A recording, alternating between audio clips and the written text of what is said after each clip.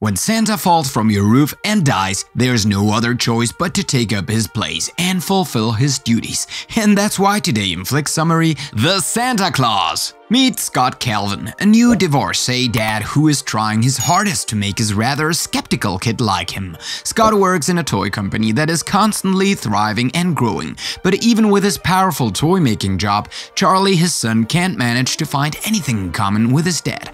Well, I guess ouch for Scott. On Christmas Eve, Laura, his ex-wife, and her husband Neil head over to Scott's place to drop Charlie off for the holidays. However, the kid isn't particularly thrilled about spending Christmas with his father and would much rather spend it with his mom and stepdad. Sorry, I mean you are horrible, but I shouldn't have said it so loud. Once again, ouch. Anyway, Laura then tells Scott that she has been slowly but surely telling Charlie that Santa isn't real, which Scott immediately gets upset about, as he should. Apparently, Neil thinks that if they don't let Charlie get his hopes up about Santa, he will avoid a harsher disappointment later on in life. Laura eventually leaves and Scott is left alone with his kid as he attempts to make the best Christmas for Charlie. It's never gonna happen. All the while, Scott is convinced that he should keep the hope alive for the sake of his son as he attempts to convince Charlie that Santa is in fact real, which he doesn't really buy, asking Scott all sorts of questions to prove his lack of existence. I thought people don't have fireplaces. How does he get into their house?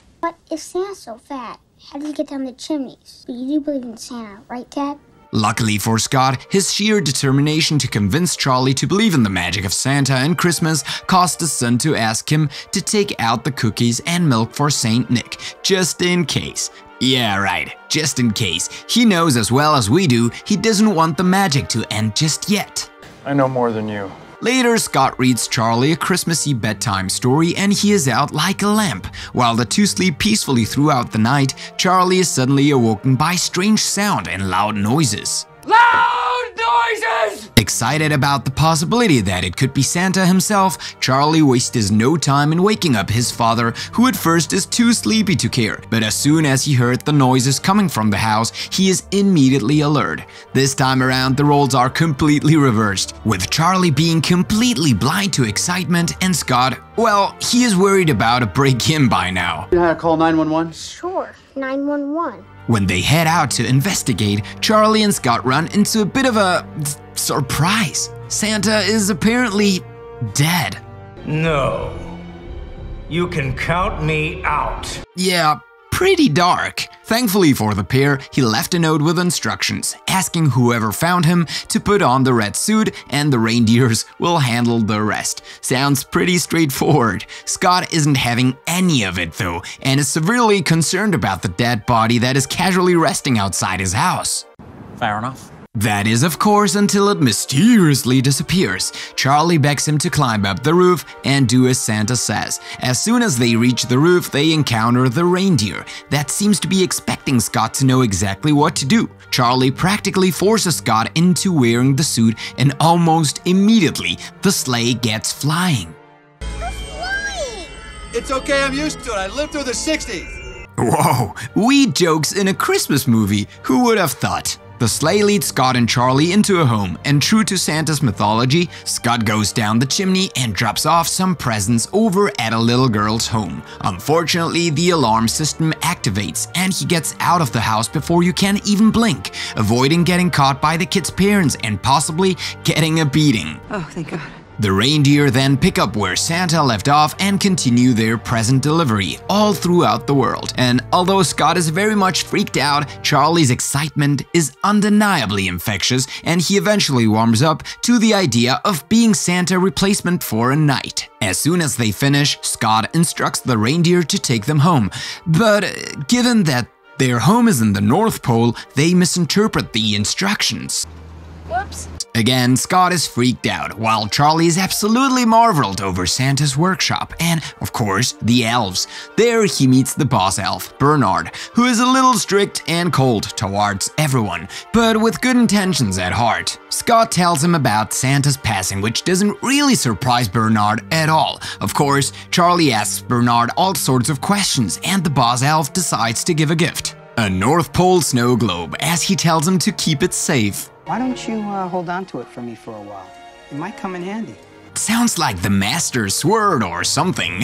Pretty neat. Anyway, obviously Scott is as confused as ever and only wants to return home as soon as possible and assign the role of Santa to anyone else who'll take it. However, Bernard tells him that there's nothing he can do about it if he already put on the suit. Apparently, the note that instructed him about the suit and the reindeer had some microscopic print that clearly stated that if the suit is worn, the person that wears it instantly agrees to be Santa Claus, no questions asked. And as you may have guessed, that would be the aptly titled Santa Claus. Oh, you mean the guy that fell off my roof?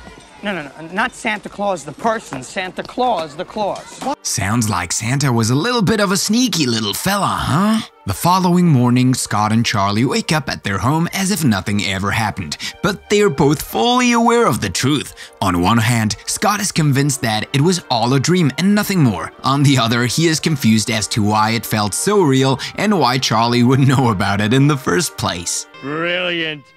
I have absolutely no idea what's going on. Charlie doesn't mind much. His dad is Santa now, and nothing can be cooler than that. Laura and Neil arrive at Scott's place to pick her son up, but are surprised when they find that the skeptical kid that wasn't Scott's biggest fan is no longer there, and is a child full of hope and illusions of magic and Christmas time. That's the new Santa.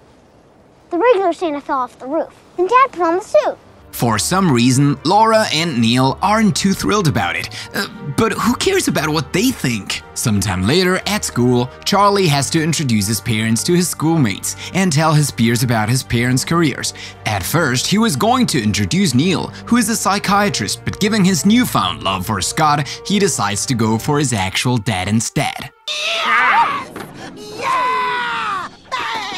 Scott excitedly introduces himself as a toy maker, explaining that he works for a toy company, which is actually true, but Charlie interrupts, stating that his dad is actually Santa, and he even has elves working for him. And we don't say elves, they're little people. Scott then goes on to say that he is actually not Santa Claus and attempts to convince Charlie of the same. But what can you do? The kid knows what he saw. Seeing this unusual behavior from the kid, the school sets up a meeting with Laura, Neil, and Scott. How fun! Whoop-de-doo! The teacher asks Scott to tell him that he's actually not Santa Claus, as it could be potentially harmful for his feelings later on when he is old enough to find out the truth. Ma'am, what truth? His father is Santa. But I guess I understand her skepticism. Back at home, Laura and Neil once again do their best efforts to convince Charlie that Scott isn't actually Santa, but he refuses with a rather strong comeback. You ever seen $1 million? No. Just because you haven't seen it doesn't mean it doesn't exist. I gotta say, that would immediately shut me up. Later, Scott picks up Charlie at Laura's place and they go on a walk, where they decide to keep the whole Santa North Pole thing a secret, just between the two of them, finally coming to terms with his now new identity, Santa Claus. A few months later, Charlie's obsession with Santa and the North Pole remains untouched, and Scott suddenly grew a beard and earned over 50 pounds in no time. How fun! His personality slowly but surely starts mixing along with Santa's as he starts eating on basically every cookie he sees and affects his work as a toy maker, not in a good way. You see, Santa would want innocent presents that would do no harm for little kids to enjoy.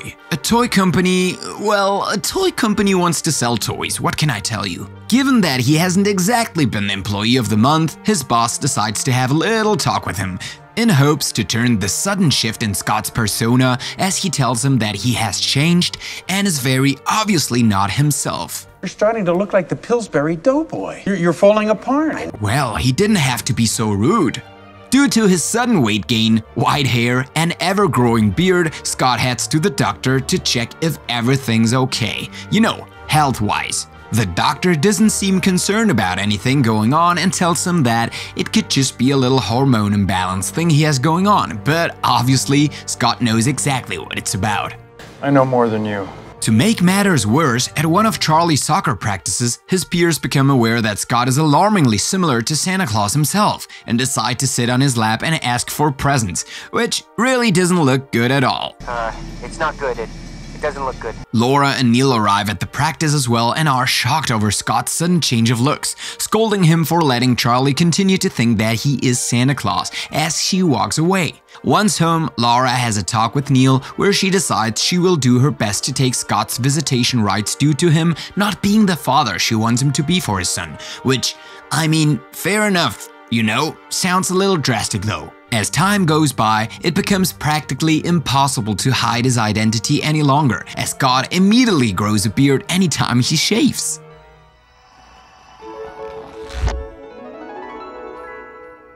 Yeah, it really looks like you are, Scott. Or Santa. I don't know what to call him anymore. Anyway, Neil and Laura get together with a lawyer in order to try to remove the visitation rights from Scott, a parent who believes he is Santa. Just before the court makes the decision, Laura expresses that she is having second thought about her decision, especially since she was heartbroken the moment she stopped believing in Santa, when he didn't bring her the one thing she wanted. She doesn't get to think it over too much though, as not too long after, the judge has the results.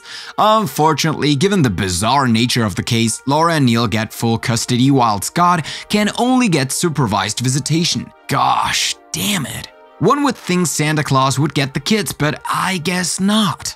Life is pointless and nothing matters, and I'm always tired. Charlie is completely devastated and demands for his dad to visit him right away, which Scott immediately does. Back at Laura and Neil's, we find out that Christmas Eve is the very same day and he wishes to be with his dad, especially since they had a blast the previous year. He decides to go against court orders, and as soon as Laura turns away, he takes Charlie away on his sleigh to give him the Christmas he really wants. Wait, that's illegal. I guess you could say that's kidnapping, but who am I to judge, right? The police are immediately on the case and on the lookout for anyone that may be dressed as Santa Claus. All the while, Scott is delivering presents to little kids while Charlie is having the time of his life.